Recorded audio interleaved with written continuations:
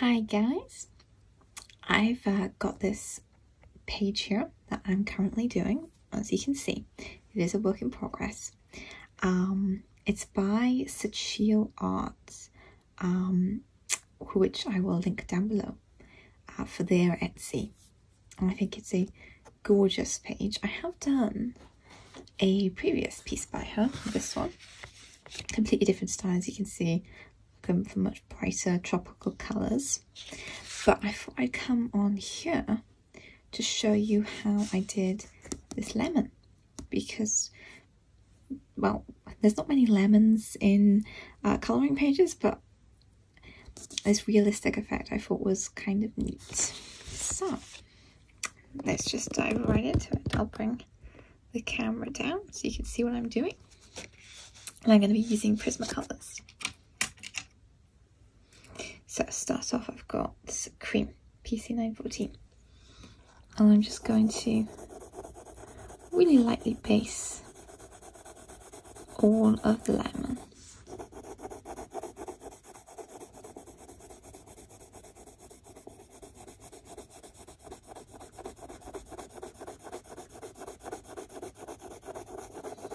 Just to fill in the tooth of the paper. I printed this on pretty toothy paper, which I didn't think would work for coloured pencil actually, but it's been a bit of a revelation. It works really well with wax.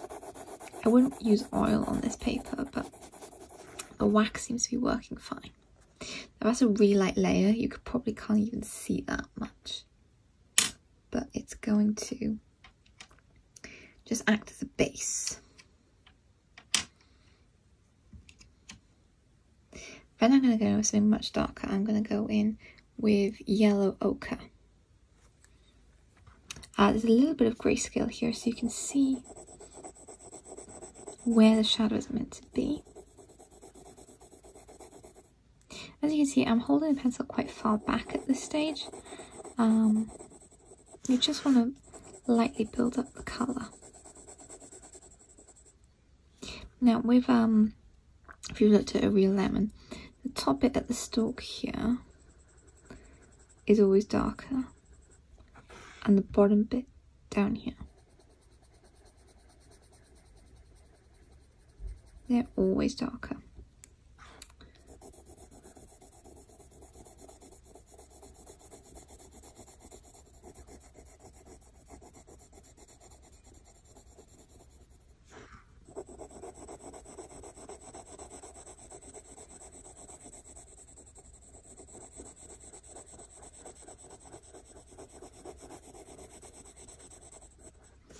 There's also going to be a little bit of shadowing up here, because the lemon is a cylinder, so the light is going to be hitting here and here, which is going to cause a shadow here and a shadow here. Certainly in this image. All depends what the light source is, but in this image, that's where we've got it.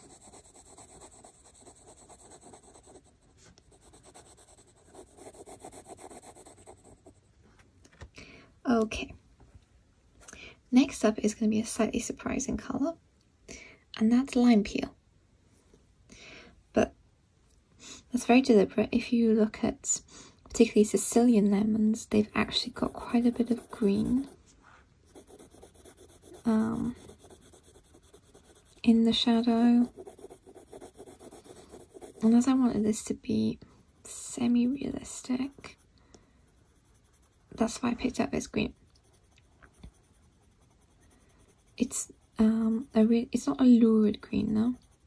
Prismacolors have a lovely range, pretty natural green, and Limepeel definitely has become one of my favourites. And even if it does look a bit harsh at first, remember we are going to be blending this out with more yellows, so I'm going to then come back with the yellow ochre.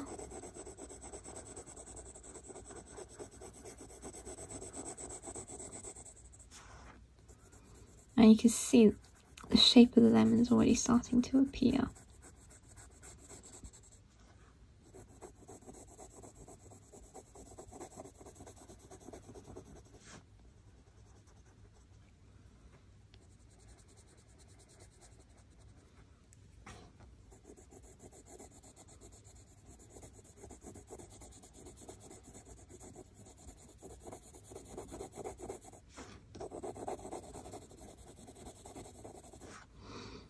You'll notice I'm not being particularly careful about my pencil strokes either. That's a conscious effort because lemons have a waxy rind skin. I'm not bothered if there's pencil marks. That's only going to add to texture. If you look at the one I did earlier, I haven't been that precise. I haven't even been that precise blending it out, just to get that texture in. Okay, finally we're actually going to be adding some yellow. So I've got Deco yellow here.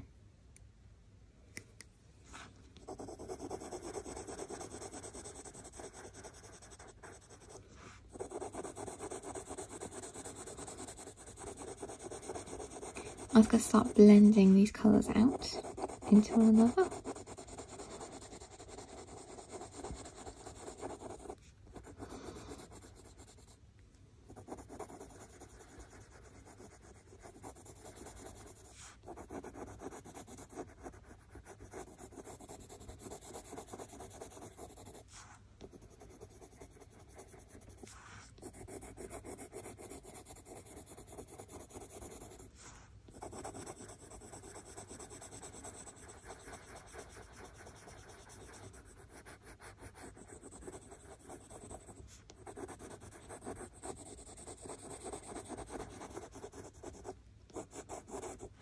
You can come around, I've left a highlight this side with the shadow, but you can put that in with some Deco yellow.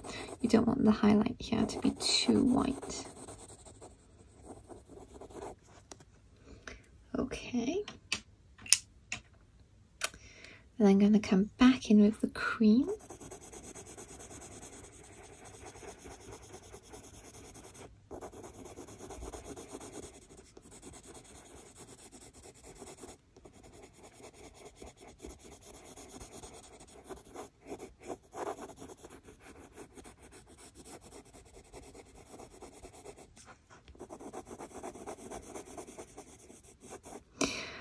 I'm pretty happy with how that's looking. Now I'm going to bring in a really surprising colour, but it does work, trust me. Here's the one I did earlier. I'm going to bring in Black Raspberry.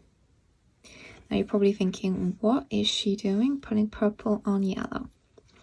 Well, on the colour wheel, purple is the exact opposite to yellow, and it actually is going to shadow the yellow in a really natural way. Now, the trick is to use a very light hand.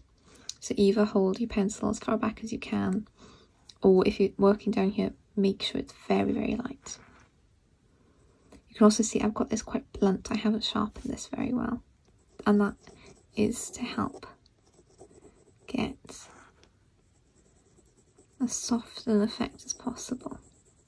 It looks scary when you're first putting it down, because it does look really harsh, but don't panic. As long as you go in lightly, we'll be fine.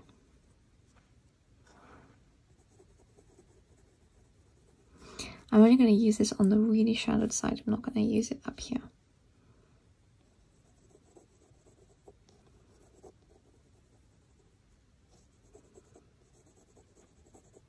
You can also see I'm not making the shadow line a straight line. Again, lemons are an irregular shape. There's no straight lines in nature. Okay, so that looks, like I said, it looks really harsh. I'm going to come back in now with the yellow ochre. I'm using a medium pressure now.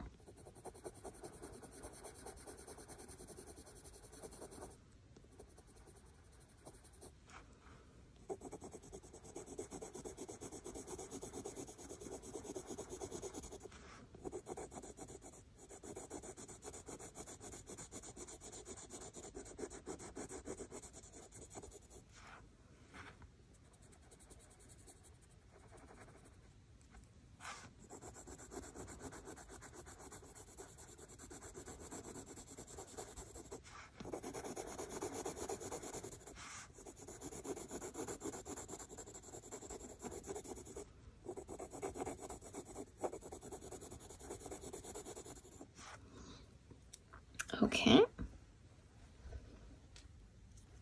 I have lime peel again.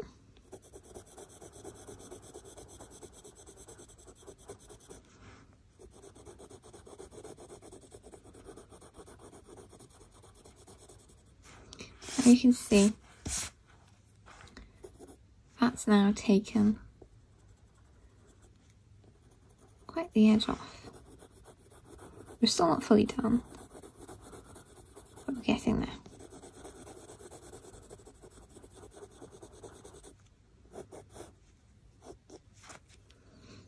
Okay. Now, unsurprisingly, I have some bright yellow here. I have Canary.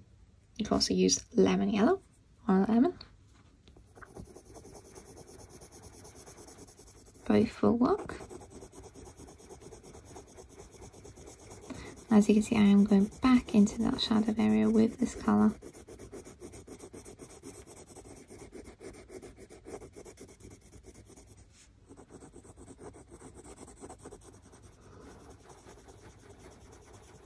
This is really going to brighten the lemon up now.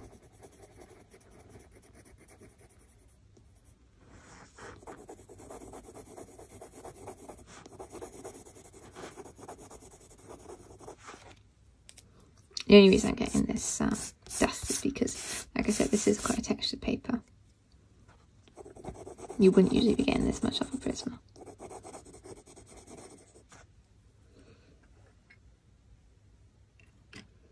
I'm going to come back in with that cream again.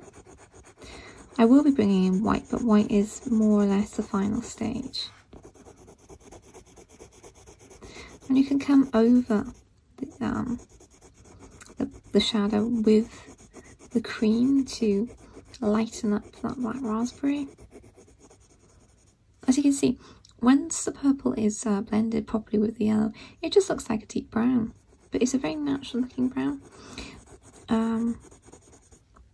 One way you can tell if it's a photograph or if it's something you're seeing with your eyes is the shadows. Photographs just darken shadows to black and grey, and that's not how shadows are. Shadows do have colour, so if you can sort of avoid just using flat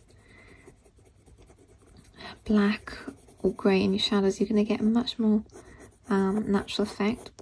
So when I'm doing roses, for instance, especially red roses, I'll use green in the shadow. Blue is the complementary of orange, and you'll get a much more naturalistic shadow that way. Okay, now I've got my teensy wincy white, and this is to come over now this highlight area. As you can see now, I'm using pretty harsh pressure because I want to burnish this now. Burnish that top. I'm going to come around that edge to lighten it a bit. Okay, I'm really happy with how that's looking. I have lime peel again. I'm going to go in quite softly, just to add a greenish tinge to some areas.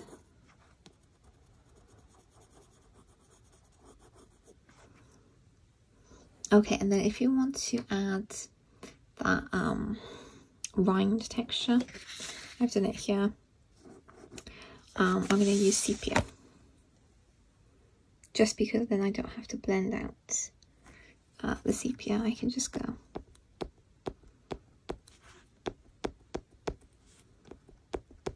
You can hear I'm pressing quite hard. And I'm being pretty irregular.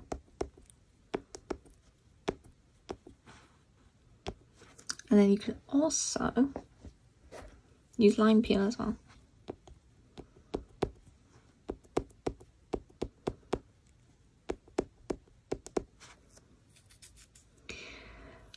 That's how you do the lemon, but I'm also going to show you how I did this leaf. So I'm going to come back in with the cream. I'm going to base the leaf.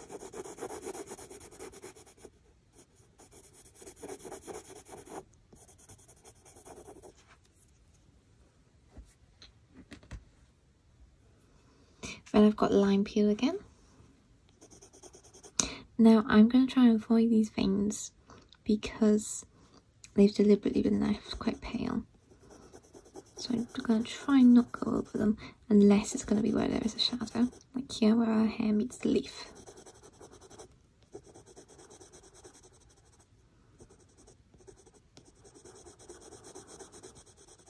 So I'm going to do it in sections.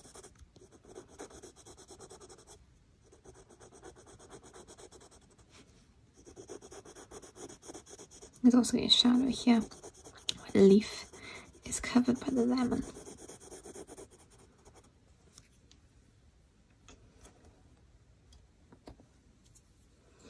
Okay, next up is apple green. When I was looking up lemon leaves, they're pretty bright green. So that's what I picked out.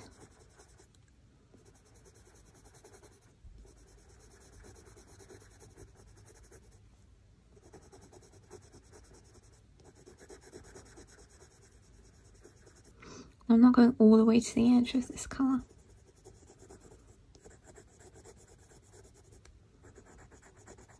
Not where I know the leaf is going to be highlighted.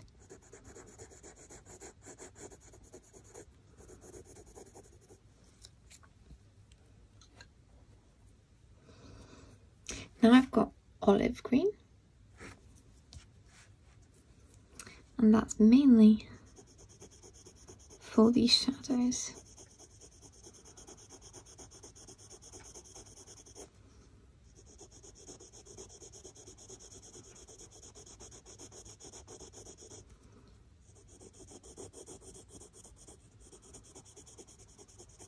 I'm still following the curve of the leaf, even as I put these shadows in.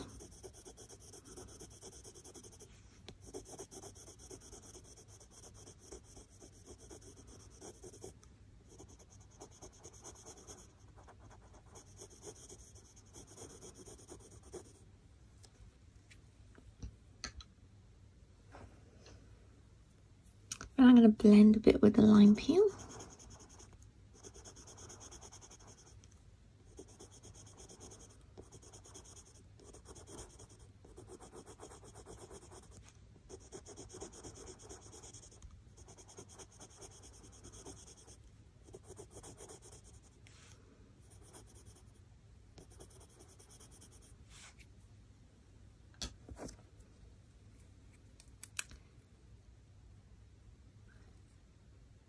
And now I've got some Chartreuse.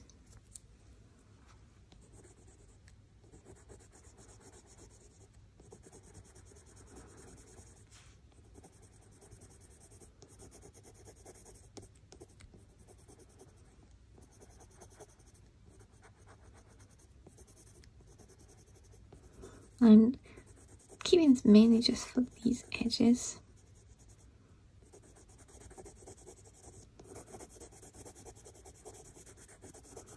I'm also going to now put a layer over these veins.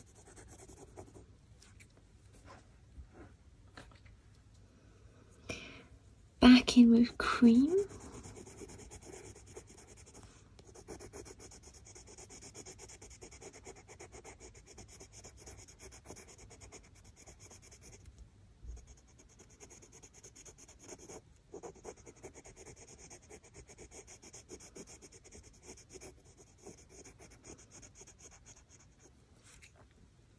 Okay, then there's basically just go back through this set of colours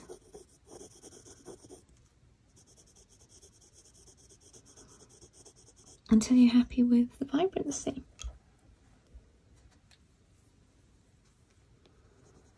Look, I think it does need a bit more of this apple green.